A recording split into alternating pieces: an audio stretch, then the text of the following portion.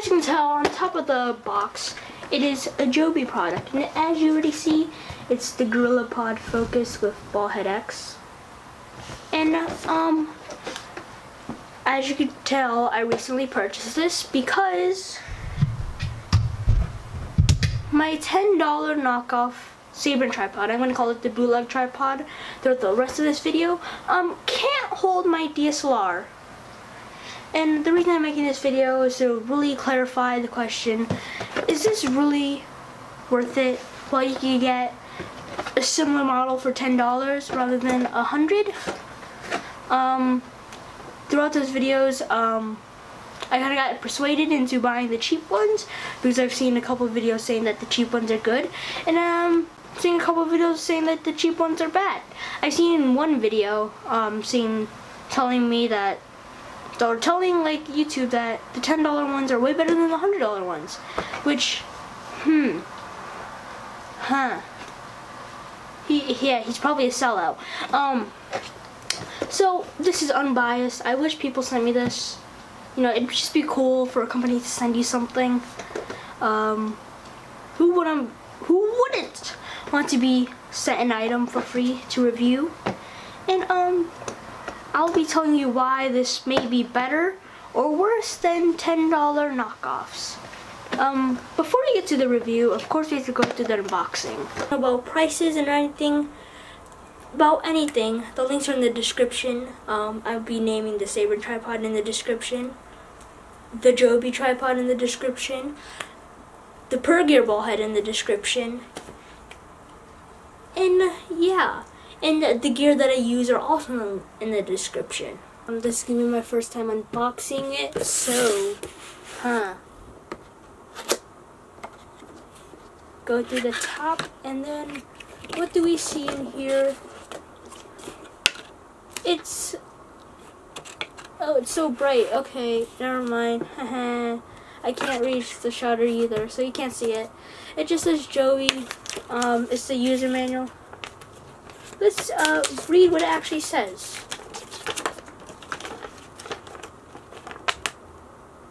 Oh, that's interesting. It tells you how to use the ball head. The most important one is probably the one right here, number 3, if you can see that. It tells you how to take off the ball head, which I probably wouldn't have known. And then I see a 1/4 inch to 3/8 inch screw adapter right here. You really don't need to know that. What that does is basically, if your camera takes a 3/8 screw, then you can put that on top of the. I'll show you. If your camera takes a 3/8 screw, you can put that on the top of here so it could fit. Because the one on top of here is a 1/8. And the ball head's kind of funky. There we go. And then, ooh, it has this thing. Does this have anything in it? I'm always so curious.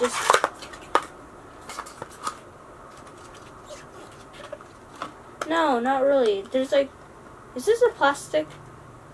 There's like a plastic piece here. Yeah, it's plastic. It didn't crack. It's definitely plastic. Well, that's good to know. And then let's talk about the box. You have the Arcus Swiss thing, a bunch of languages. The product, telling you about the product, using the product in action, and that's it for the box. First impressions about this tripod. It's heavier than the knockoff ones.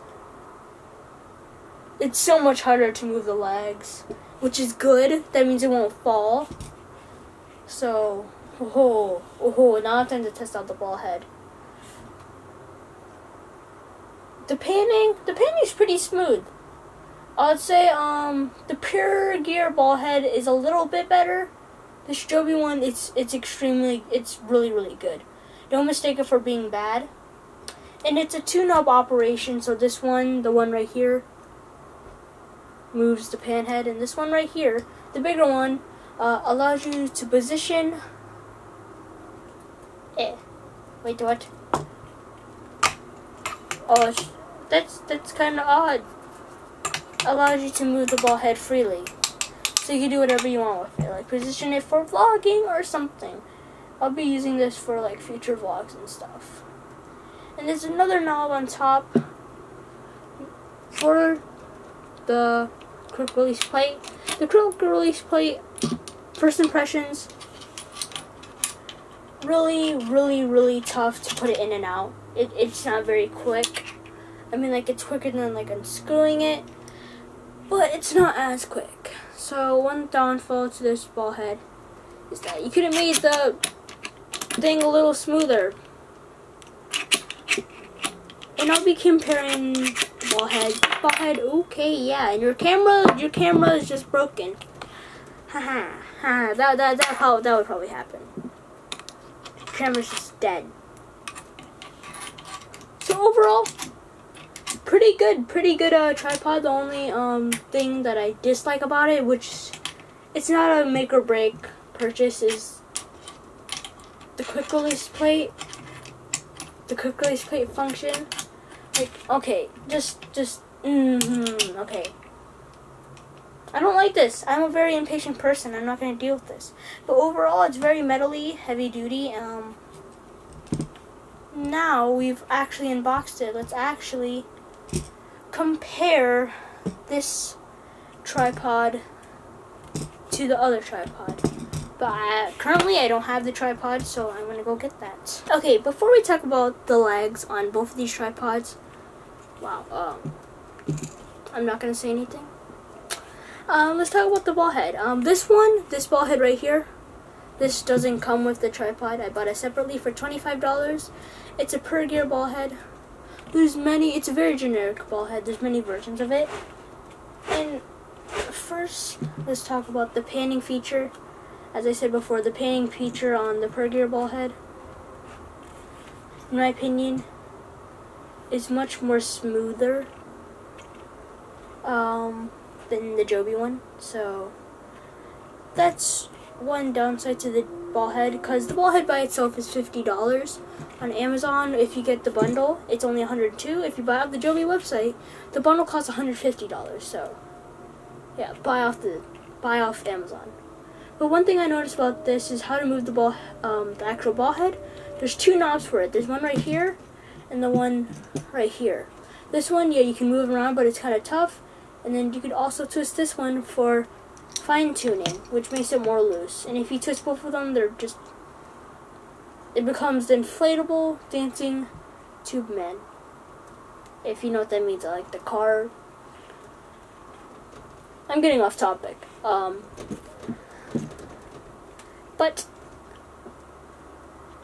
And you know, the quick release plate on this one, I personally like it more because there's also a safety mechanism. It's not as tough. You don't have to like push around like this.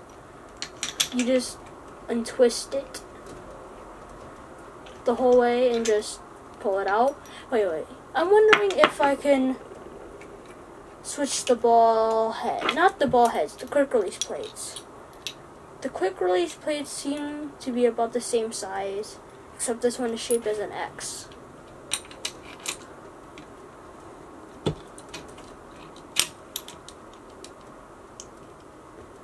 Wow, okay. It turns out that if you have other Arca Swiss ball heads, get the bundle because you could interchange the quick release plates. That's pretty cool. They're both Arca Swiss. This one is just a different style of Arca Swiss. It's an X.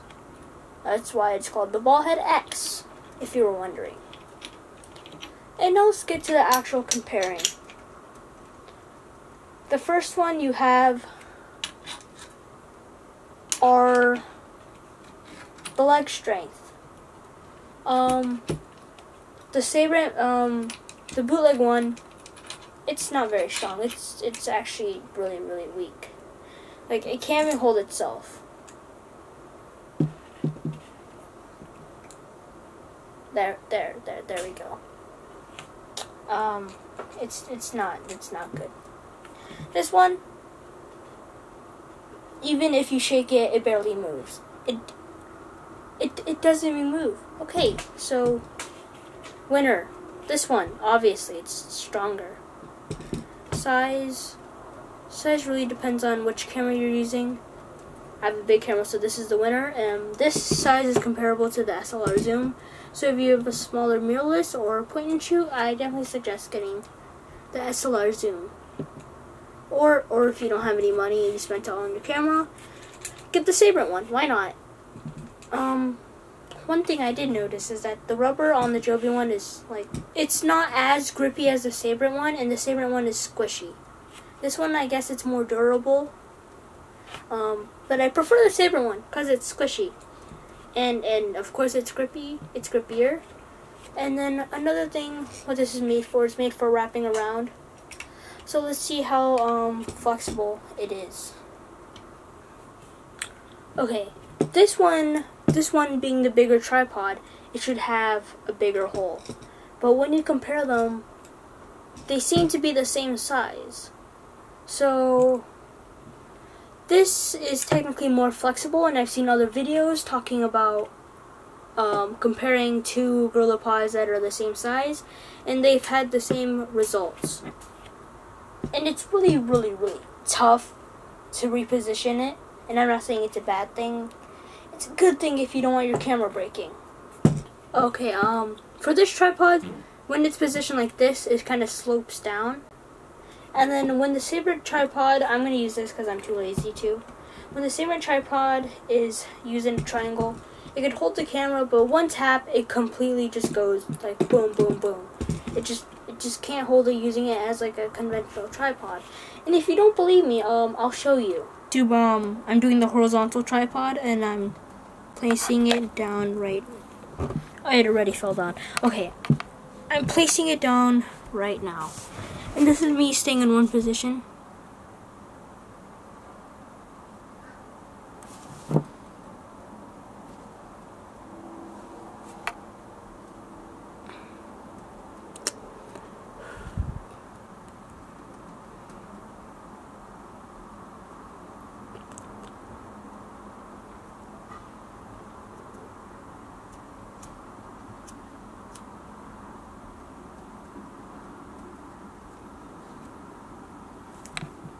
Okay, you get the point. There. The tripod isn't that as good, and now let's do the triangle. This is the triangle. It's still falling down if I like touch. Oh, okay, never mind. Yeah, this tripod, it just can't be used as a conventional tripod. So if you can do like setups and stuff, do not use this at all. So when it goes blank, I'm gonna switch to the Joby tripod. This is using as like a triangle thing. This is the horizontal one. I feel kind of short. It's holding the tripod pretty well. You get the point. Now let's switch to the horizontal one. Okay, this is the horizontal one. Even if I'm applying pressure right now, and it's like I'm doing it like really hard. But if you just leave it alone, it does fine. It does fine, but you have to like really push it down if you really want to budget. And mind you, I'm doing this in a really hot, wet room, so there could be multiple factors. The legs get weaker because of the heat, and sliding because of the moisture and the humidity. But in like cold scenarios, which is usually outside, which if you're vlogging, you're gonna go outside, so that shouldn't be a problem at all. So Joby tripod. Overall, yeah, you should get Joby over the bootleg versions. Well, I'm gonna actually end the video here. If you've watched to the end, thank you. Make sure to comment, subscribe, like. Thank you for watching once again. Shout out to you guys. I'm actually gonna start. Okay, now I'm gonna close off the video. I'm just gonna do it right here. I'm too lazy. Like, subscribe, comment, and thank you for watching. I really appreciate your time watching me. You don't know how much I really appreciate other people taking the time out of their day to actually sit through a video through mine. So I praise you.